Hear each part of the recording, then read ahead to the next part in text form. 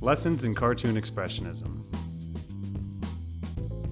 Before I start drawing, I generally do a lot of research. I like to get a lot of what's called source material, and I'm always educating myself as I'm learning how to draw and hopefully become a better artist.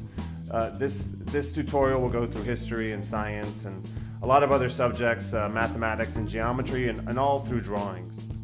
Today's lesson, Druids. What's a Druid? Druids were priests or magicians believed to have existed more than 5,000 years ago in Gaul, England, and Ireland. The word Druid means those that live among oaks. Oaks and mistletoes were considered sacred and played a role in many Druid rituals. The Druid religion was nature-based, and its worship cycle was marked by the movements of the sun and the moon, and in particular, the growing seasons. The famous Roman leader, Julius Caesar, wrote about the Druids in the 1st century BC, and it's said that he included a Druid in his personal council.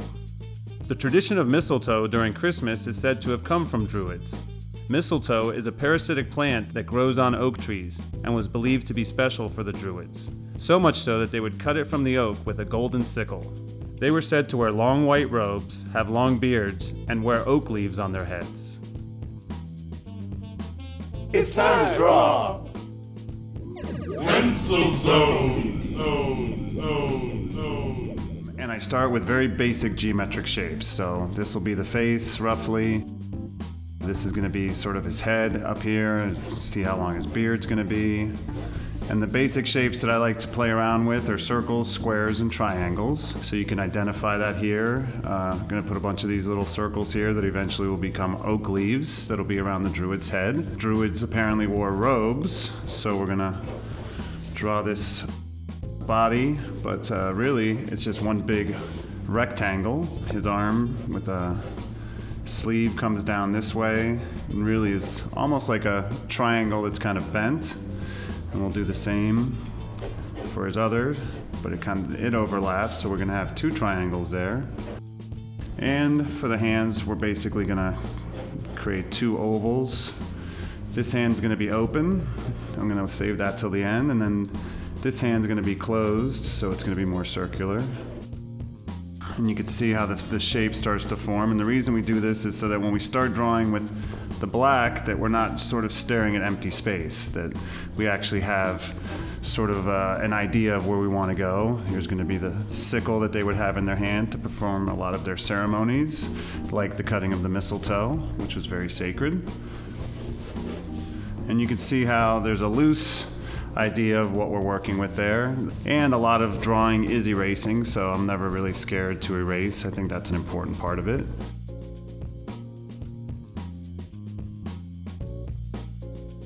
So there we have it, roughly. And then I'm going to take my marker and start to draw the definition. So here we got the ear, the nose, the eye, and then got the beard coming down here, which is a key element, really giving it that proper Druid look. There, and then we have the mouth coming through.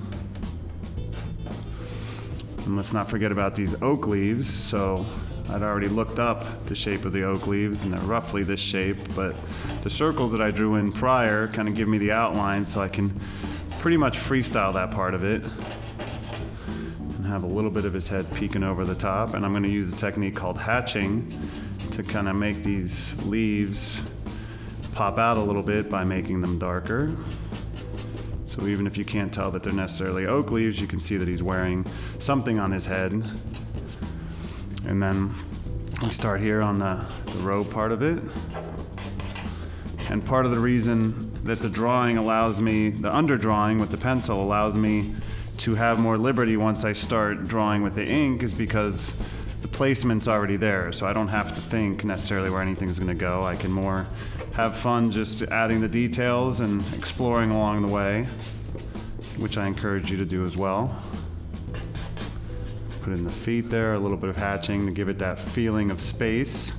A little bit of texture here in the beard as well, and this could be anything. You could do little dots like that. You could do little X's as well. You could do little lines. It's really more about just exploring and trying different things. And we have the arm here, put the elbow, bring this draping around, and then where this cuts into each other, I'll just bring it down like that, and then add more of this texture to give it the idea that it's has some sort of movement to it. Bring this hatching in to give it a certain feeling of space. And then what I like to do is look at my own hand, so he would be something like that. Sort of do my own version of that. Bring the thumb here. And you can see how it all fits pretty nicely into that circular shape that I had drawn earlier. And then hatching there to give it the feeling that it's inside the hand. Bring it all the way down. And add these little lines there. And then kind of give this just the right amount of detail so it looks realistic, but it also looks like a cartoon as well.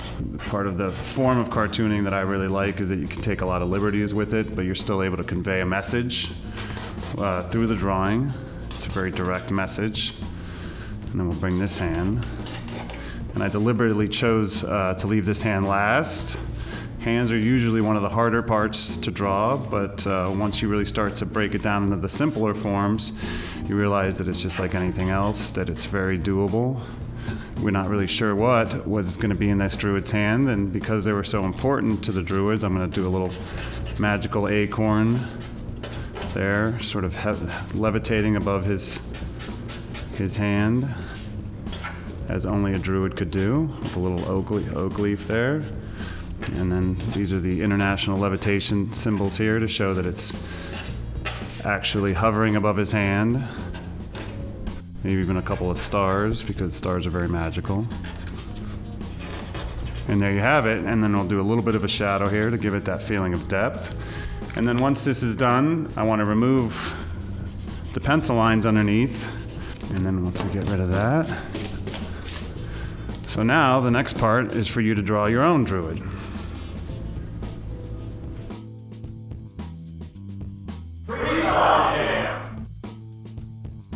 Alright, so now that we understand Druids a little better, and hopefully you've practiced one on your own, I wanted to do a freestyle drawing of taking a Druid and bringing it into an imaginary world. So again, I'm going to start with my pencil drawing. I'm going to put him somewhat more in an action pose. So I'm going to, again, keeping the shape pretty simple. I'm going to kind of put him hunched over, one arm kind of extended outwardly in a magical pose. So we do the arm outstretched. I'm going to have him battling a robot of some sort. So right here I'm going to put the head of the robot.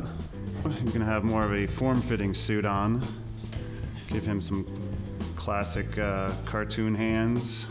I'm going to come in with the black and start adding my detail here. It's got an old radio, an old boombox for a head. The speakers create the eyes. So this is something I'm really just making up as I go along. Kind of giving him a little bit of an insect quality.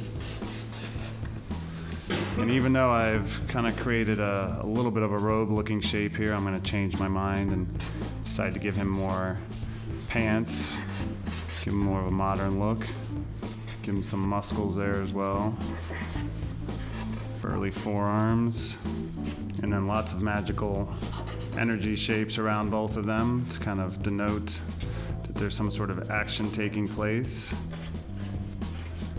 And really, instead of battling each other, it looks like they're exchanging magical information somehow, which is usually good, I think. I think it's a good idea to do that anytime you can. To note a little bit of a background here, I'm going to give it a little bit of a mountain landscape. Give the mountains a little bit of a personality, so we'll give each one little eyes, so they're kind of the audience that's watching this whole ordeal take place. And really I find just adding eyeballs to anything gives it a certain sense of bringing it to life, so I encourage you to do that as well. Erase all our pencil lines, and there you have it. Now go off and do it on your own, and let's see what you come up with. Now it's your turn! Thank you for watching this tutorial. I look forward to presenting more in the future and hearing back from you and let me know what you think. For future episodes, please subscribe to this channel or sign up for our newsletter at leboart.com. Check the description below on where to post your drawing and see other people's drawings as well.